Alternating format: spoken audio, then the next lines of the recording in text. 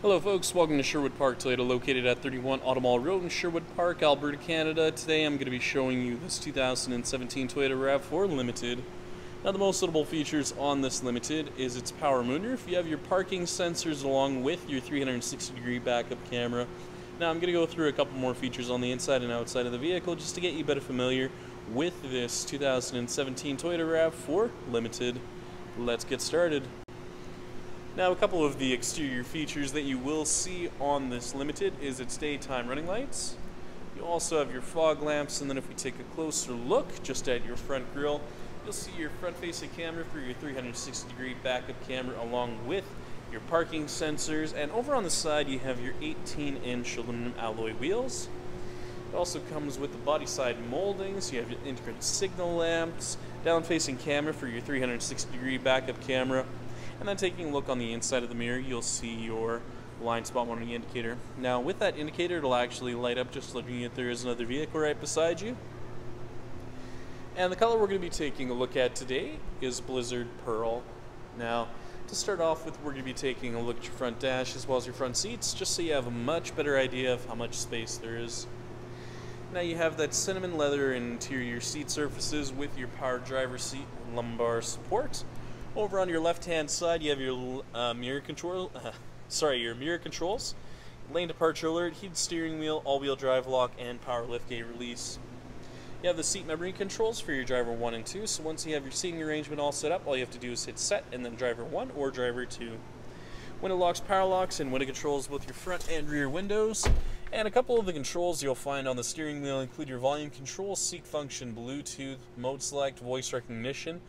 You have your scroll function for your multi-informational display with your cruise control. You do have the push button start, so all you have to do is put your foot on the brake, hit the push button, and it will start up you automatically. Now, if we take a look at the multi-informational display, you'll see a couple of different features on here. So, scrolling through, you have your fuel economy with the distance to empty, eco indicator, sway warning. You can also go through your compass, audio, lane departure alert, messages, and your settings menu with your lane departure alert, pre-collision system, blind spot monitoring on and off, parking sensors on and off, and a couple of other additional features.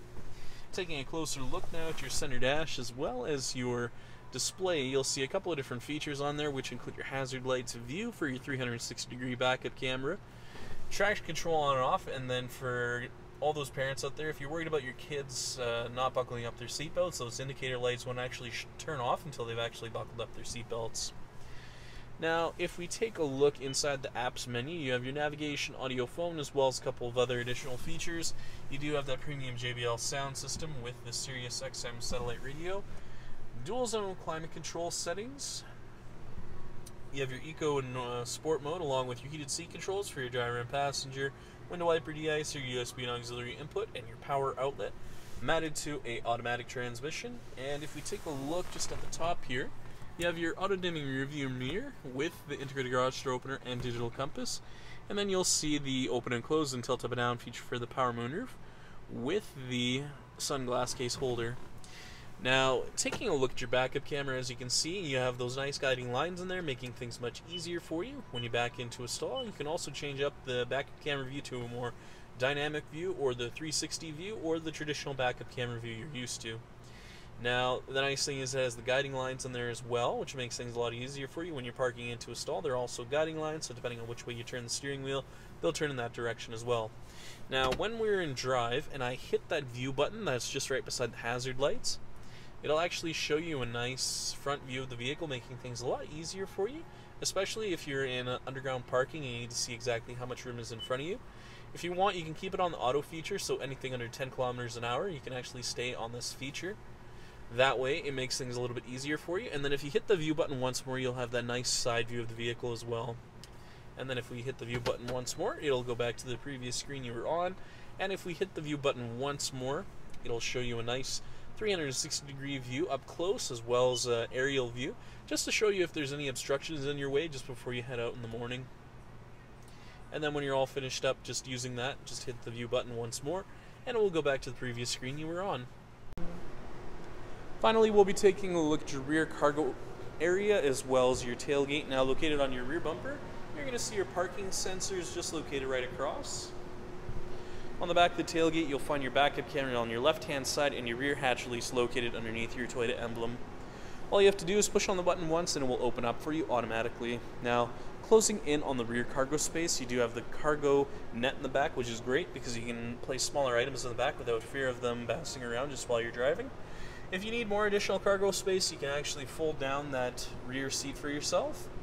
And taking a look underneath the floor here, you'll find the spare tires as well as your jack and toolkit. So if you do find yourself in a bit of a pinch, you know exactly where it's located. Now the other thing I like is that you have a power adjustable tailgate, so all you have to do is hold down the button for approximately 2 seconds, the height you'd like it at. It'll beep a couple of times, and when you close it and open it again, it'll open up to this height for you. However, if you want to reset the height for yourself, hold down the button for more than 4 seconds, it'll beep several times. Then when you close it and open it again, it'll open up to the maximum height. A couple of uses for that power tailgate is if you're a little bit shorter or if your garage is a little bit lower, it can prevent the back of your tailgate from being damaged.